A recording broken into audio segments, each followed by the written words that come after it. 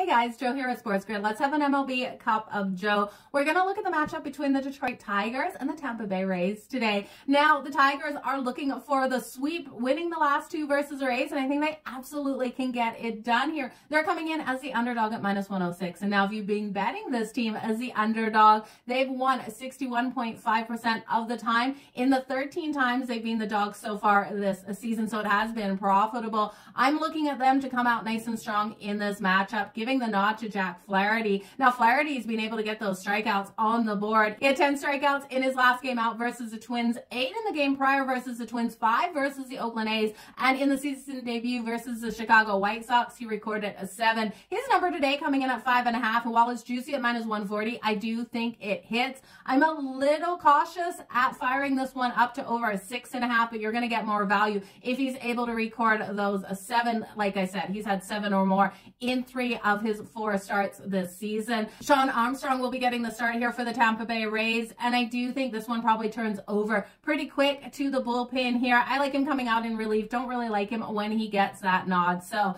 give me the Detroit Tigers at -106. You guys all the best in all of your bets. Stay tuned to Sports Grid for all of my content. Cheers, you guys.